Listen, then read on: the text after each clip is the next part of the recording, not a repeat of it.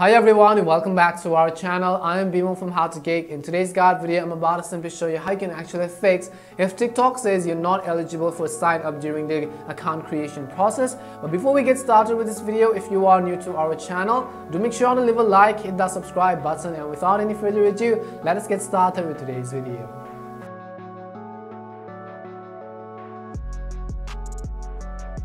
How to fix if TikTok says that you're not eligible to sign up for TikTok during the sign up process.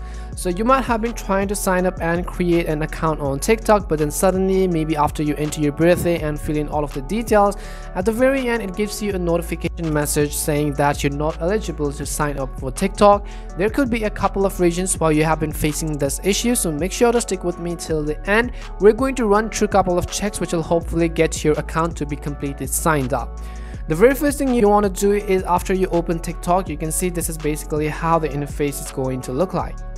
And what we want to do is, from the very bottom right hand side of the screen, you can see this profile icon. So simply tap on this profile icon and it gives you an option which says login or sign up. Let's say that I'll go ahead and simply try to sign up using my phone or email. The very first thing you want to be careful is you have to be careful on entering your birthday. Let's say you simply entered a birthday of, let's say, under 13, under 16 or under 18. There are some kind of few criteria depending upon the age group, and TikTok will limit your features according to what age you have entered. For example, if you have entered an age under 16, you will not be able to message and do multiple things, and if you have simply entered a birthday or your date under the age of 13, it will not let you sign up for TikTok. So you have to be very careful on that.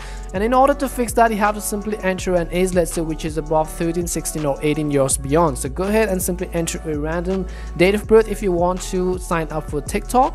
Once you've done and entered your birthday, you can see it also says that your birthday won't be shown publicly, so there's no need for you to worry if you're worried about other people seeing your birthday and some kind of age which you're completely not. All you have to do is tap on the next button at the very top of the screen.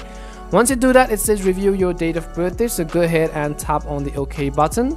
Once done, it will also ask you to actually save and open a ready-made phone number. If you want to sign up with phone number, that's perfectly fine. You can also go ahead and sign up with an email if you want. In this case, I'm going to simply go ahead and enter my phone number. As you do that, you could go ahead and type in send code on this red button and highlight it in red. Once you do that, TikTok will basically send you an OTP code or a verification code after you verify this captcha right over here. You have to be patient and wait until you receive the verification code and let the TikTok automatically detect the code as well. As soon as you do that, you can see we have actually successfully signed up for TikTok and then fixed the issue of you're not eligible to sign up on TikTok. Now you could go ahead and choose your password if you wanted to. Once you've entered your password, you could also go ahead and simply tap on the next button and follow all the instructions accordingly.